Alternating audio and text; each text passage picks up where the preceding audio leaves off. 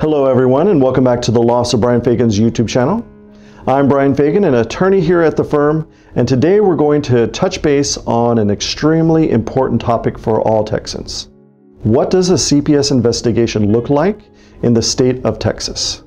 But before we dive in, please make sure to like this video and subscribe to our channel for more valuable legal insights.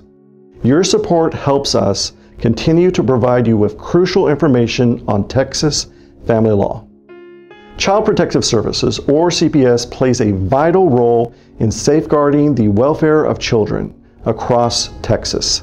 Their primary goal is to ensure the safety and well-being of all children who may be at risk of abuse or neglect. A CPS investigation typically begins when someone, often a teacher, doctor, or neighbor, or even a family member, makes a report to the Texas Department of Family and Protective Services. These reports can be made anonymously. To help you understand better, let's take a look at a real-life scenario involving the Smith family. The Smiths live in a quiet Texas suburb, and they have 3 children, Emma, James, and Olivia. One day, Emma's teacher notices bruises on her arm and becomes concerned. She decides to make a report to CPS because she suspects child abuse. Once CPS receives the report, they assess the credibility and urgency. In an urgent case, they may act swiftly, involving law enforcement if necessary, to ensure the child's immediate safety. CPS investigators visit the family's home to conduct interviews with the parents, teachers, and any other relevant individual.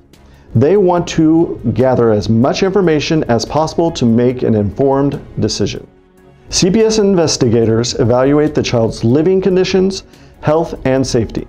They may also interview the child separately, always keeping their best interest in mind.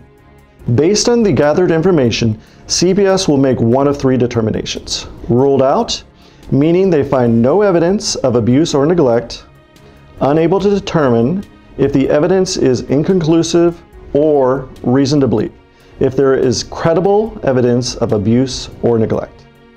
In the Smith family case, if CPS determines reason to believe, they may take various actions, such as providing services to the family, removing the child from the home temporarily, or even court intervention if necessary.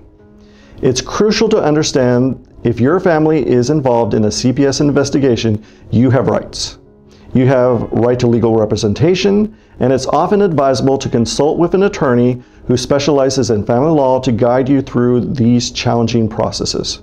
In conclusion, a CPS investigation in Texas is a complex process aimed at protecting children from abuse or neglect. It's crucial to cooperate with CPS, but also know your rights and seek legal advice if needed. Remember, you're not alone in this journey. The Law Office of Bryan Fagan is here to support you through these complexities of family law.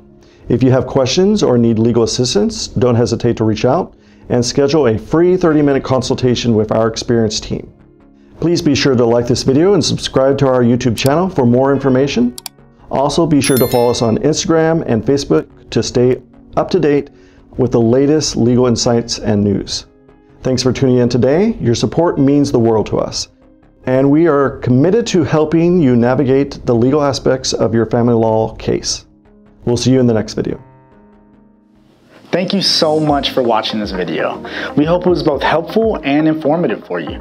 At the Law Office of Bryan Fagan, we are here for you, so please let us know how we can help you with your family law, estate planning, or criminal defense matters by calling our office today at 281-310-5563 to schedule your complimentary consultation.